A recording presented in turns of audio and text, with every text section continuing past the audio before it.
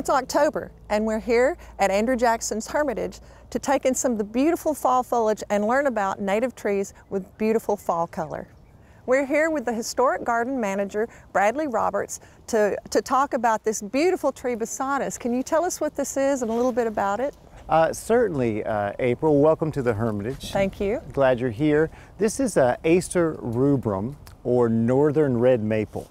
We do have a southern red maple, which is a little different, but this is the northern species. This is actually the most widespread tree north to south in the United States. Oh, wow. Its native range runs from southern Canada all the way down to northern Florida. So pretty hardy. Yeah, and as far west to Texas. That's cool. So this is the most widely distributed hardwood tree in the United States. Well, the leaves look a lot like sugar maple. Can you talk a little bit about the difference between those? Absolutely. Because that's confusing to me. Sugar maple is Acer saccharum, and the main difference is the leaf margins. Oh.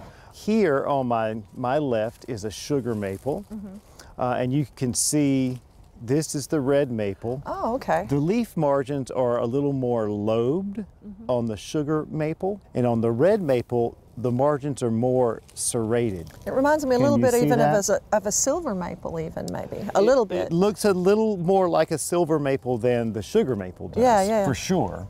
And then this is kind of more of a, classic maple shape. You'll see some genetic diversity in some of the sugar maples, and the shade leaves will be different from the sun leaves. That's interesting. Which can make it even more difficult to identify. Yeah.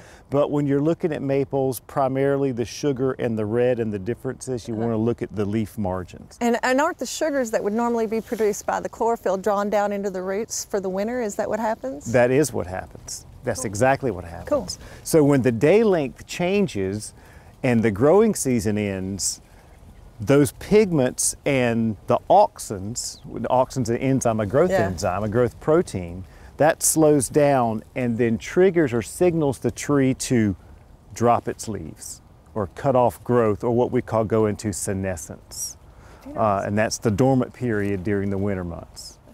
Okay, so this is a gorgeous tree and the foliage is stunning. Can you tell us a little bit about it? Absolutely. So this is another sugar maple, Acer saccharum. This one, as you can see, is much bigger and older than the one we were looking at earlier. How old is it? I'm taking a guess, but I'm going to guess at least 175 years old. And that's a guess, but it's well over 100 years old. And this sugar maple is part of our arboretum collection. We are a Level 3 Tennessee Urban Forestry Commission recognized arboretum. And all of our arboretum trees are labeled with these placards. And you can scan the QR code on these placards and go to our plant database online and see information about the specific tree. This is a gorgeous tree. Oh, it's one of my favorite ones here. And it's in full fall color right now with these wonderful yellow hues, which is, another identifier of sugar maple, yellow color. It's beautiful. Love it. So if a homeowner wanted to plant a beautiful sugar maple like this, what do they need to know? These trees at full maturity will reach, 70 to 80 feet tall, 40 to 60 feet wide. They make a great specimen tree or a lawn tree, but they need adequate space to mature and develop. You don't want to plant this up against a foundation or too close to a house. Or near power lines. Or near power lines, because you're going to have to end up improperly pruning it. And when you improperly prune a tree because it's too close to a building or a foundation, what happens is you end up shortening the life of the tree, but also inviting pests, fungal issues or other disease disorders. So when you go to plant, especially a large hardwood tree, you want to make sure that you're allowing it space to mature. But if you do, this could be a tree that would last for 100 years in the landscape. But it's best to plan ahead. It absolutely is. Look up is what I always say before planting. Well, we have some beautiful trees here and they have quite a beautiful color. Can you tell us a little bit about these trees? So this is a really interesting southeastern native. This is shagbark hickory, Caria ovata. So this is the hickory that Andrew Jackson is kind of tied to Old hickory. Old hickory, you know, from the Battle of 1812. This particular hickory is known for its flexibility and durability. So these trees were supposedly used during that battle. This is supposedly the tree that Jackson got the moniker Old Hickory, the shagbark. So in this bed that we're standing at, there used to be 6 of these. Wow. Planted in a line, just like these 3 are. Real close. I mean, these trees will get 60 to 70 feet tall, and even having 3 here is a stretch. Yeah. But there were 6 here, and the story is that Jackson actually planted those 6 trees. Wow. And he just had some hickory nuts in his hand and just put them out in a line. And once he did that, no one was going to take them out. and they grew, and there are pictures of them from the early 1900s. Wow. And they were much more mature than these are now. These trees were planted maybe within the last 10 years. Yeah, their bark isn't shaggy yet. Right. That's exactly where I was going with this. When these trees mature, the bark gets loose and shaggy, hence the name shagbark hickory. But when they are in the early stages of development, they still have a smoother bark. But you can see there's starting to be some fissures in the bark, and that's where that shag, they will start to, you know, release themselves from the trunk of the tree. That's cool. It would be hard to, unless you knew the leaves, it would be hard to identify these just by the bark when they're this age, I think. Absolutely, because it looks a lot like the other hickories at this stage. Absolutely. But you can see that they have this nice yellow color to the leaf, so that would mean that they have a lot of the xanthophyllum present. The leaf pigment that turns them this yellow color. It's really striking from a distance when these trees are planted in a group or in a grove. It's a brilliant yellow, no doubt about it. Oh man, it's fabulous. And these leaves are huge, so they must be pretty happy here. Yeah, they are. And this has a bigger leaf than some of the other native hickories, so that can be an identifier for shagbark as well. So Bradley, we've got this beautiful southern magnolia here, and beside it, very striking, this other gorgeous tree. It reminds me of the shagbark hickory, but tell me what it is. Well, it looks a lot like the shagbark, but this is shellbark hickory. It's another one of our southeastern native hickory trees.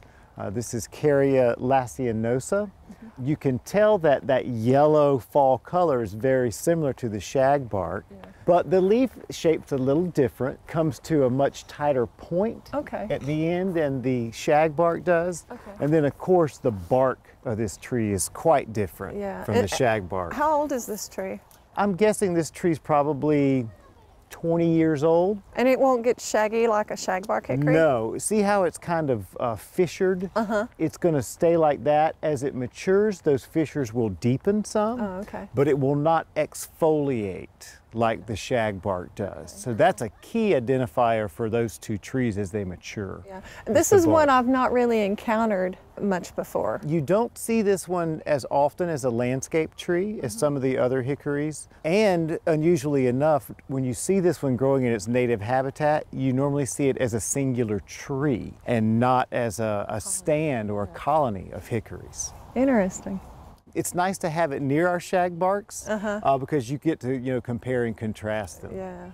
Yeah, beautiful. It's beautiful a gold lovely color. Tree. I love it. This tree hasn't yet colored up, but it will. I know it will. It's an American beech. And Bradley, can you tell us a little bit about this American beech? So this is Fagus grandiflora, American beech tree.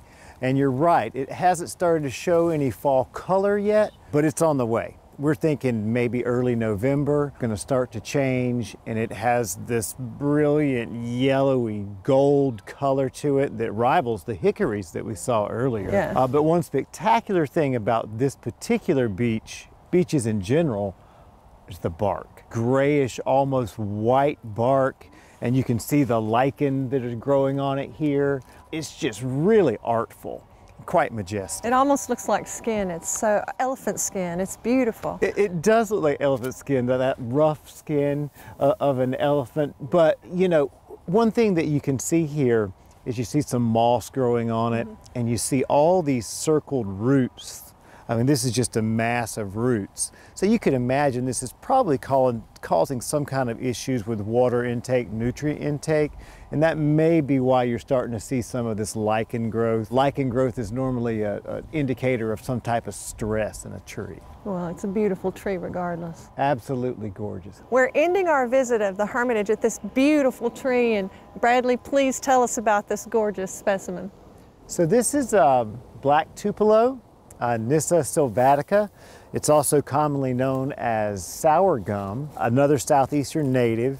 As you can see right now, it's going into this beautiful red fall color, which I love so much. It's such an intense red in the landscape, and it really shows off from a distance. One of my absolute favorite native trees.